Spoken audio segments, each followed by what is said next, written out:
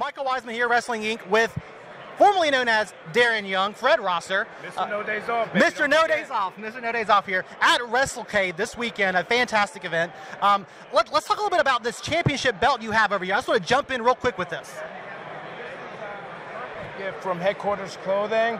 It's a brand I work with in Sherman Oaks, brand having to do with success, and I've been loyal to them for so long that they got this Block 8 Legacy Championship belt for me for my birthday. So moving forward, when I go to appearances, I bring it with me and share it with the world, because in crazy times like this, we need to block the hate. So what does this championship mean to you personally? It means a lot to me, because I always say my fight is much more bigger than in the ring. It's outside of the ring, fighting bigotry and hatred. I'm trying to be the voice of the voiceless when it comes to our LGBT community. So someone's got to be that superhero, and I'm going to be that superhero. So you seem to really embrace that role. I mean, you were the first openly gay wrestler for a major wrestling promotion here in America.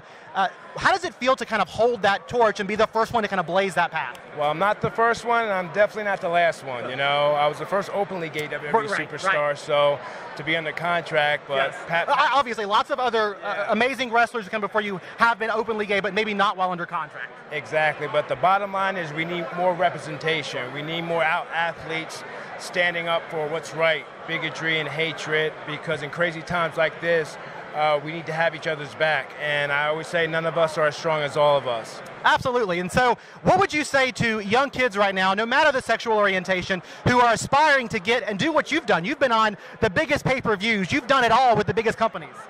To take care of your body. If you want to get in this business, take care of your body, stretch, learn different languages, learn about different cultures, because WWE looks for well-rounded people. They don't look for just the all-American athlete. They look for if you can talk different languages. So it's good to have the total package. How would you advise kids who, you know, a lot of us have gone through that awkward phase, whether it's sexual orientation or just our personalities. How did you find your solace in saying, I'm going to stay true to my roots no matter what obstacles life threw my way? Well, I came out and I made a sacrifice. You know, I sacrificed my career so others can live their authentic self. So, like I said, I'm going to be that superhero no matter what, and I'm not going anywhere. So what's keeping you busy these days? I know you're wrestling on the independent circle, obviously here at WrestleCade. What is next on the docket for you in your professional career? Well, continue to wrestle. I still have a lot left in the tank. I do a lot of speaking engagements for the LGBT community, and I also work with the clothing brand Headquarters Clothing. They're all on my social media. I'm always shouting them out. It's a brand that I truly believe in.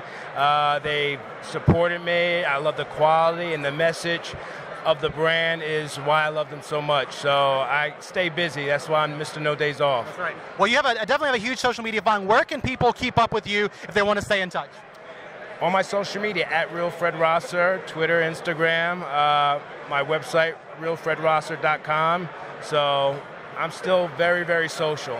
Can you hold up the belt one more time for us? It's beautiful. Love it. Right here, baby. Block the hate. Spread the word. Strengthen numbers all day, every day, baby.